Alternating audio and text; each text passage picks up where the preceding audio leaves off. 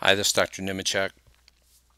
I want to talk to you today about how we use vagal nerve stimulation to help suppress metabolic inflammation in the body. This can help a wide range of medical conditions, but in particular, in terms of our Autonomic Advantage Brain Recovery Program, it has been a major tool in us to get reversal of acute and chronic brain injury from either traumatic or atraumatic causes.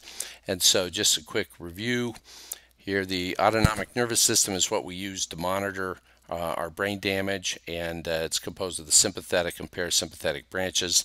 These basically control all the organs in the body, your entire immune system, as well as your hormones.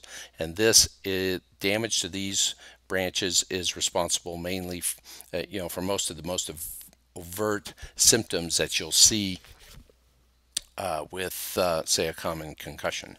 And this branch over here in particular, when that's damaged, you have lightheadedness and headaches, poor focus, poor concentration, slowed reflexes, increased anxiety.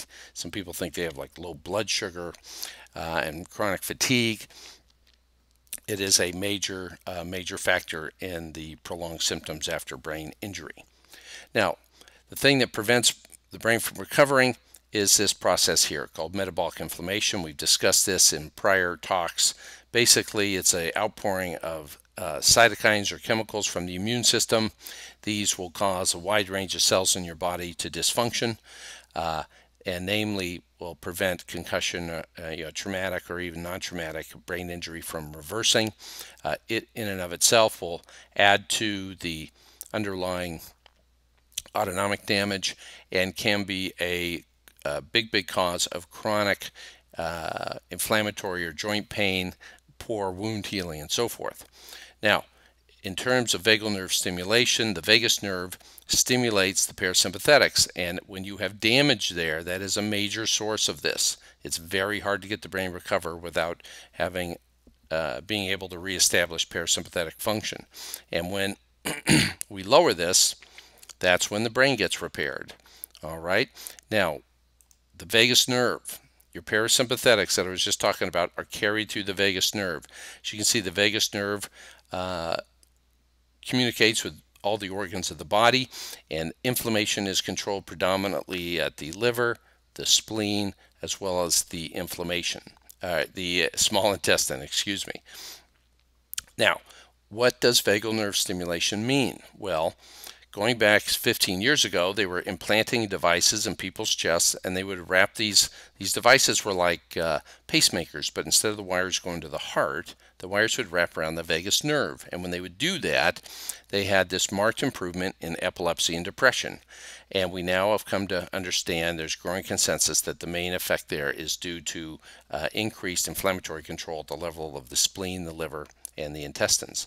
But we now are understanding we don't need to implant a device in the chest, that there is a branch of this nerve that comes out to the ear. It's on the backside of the tragus of the ear, and if you put a gentle current here, and the current's so mild you don't even feel it, you can send a stronger signal down and you get better control of inflammation. Now, this is kind of what happens. Here's an example. This is a patient I've used before, but this patient had what you're seeing here is we're measuring sympathetic and parasympathetic. Sympathetic's always red. These two are very high signals. We want the signaling in the middle. Down here we have the classic sympathetic withdrawal or weak sympathetic signal. This contributes to the low blood pressure of the head. Here a little mild elevation of sympathetic response. So using a broad approach that dealt with patients over nutrition, vagal nerve stimulation to calm down the parasympathetics, resetting the gut, dealing with these odds and ends over here, carb reduction. There's a variety of other things we might use with somebody. We were able to take this concussion damage, which I should add had happened 30 years before, and we were able to turn him into that. All right, we're now doing this in patients, and depending on their age, the other kind of inflammatory considerations, like if they have autoimmune disorders and things like that, anywhere we can get that kind of recovery anywhere within a few months to a year. And with it, a large white of symptoms are reversed. I would like to add, if you've seen our microglia screencast where we talked about the white blood cells that are spinning out of control that prevent this mouse from recovering. And again, this is a mouse that had SIBO, or the gut bacterial problem, and is not able to recover from a concussion. Vagal nerve stimulation in particular will suppress these microglia, and it gives us this return to normal. These other stem cell and other restorative mechanisms are able to work and give us full recovery. So I hope that gives you just a little insight on how we use vagal nerve stimulation. It's a very common source of treatment that we use in our office. It's a very technical kind of thing. I advise against trying to do this at home, and we hope this screencast has been of use to you. Thank you very much.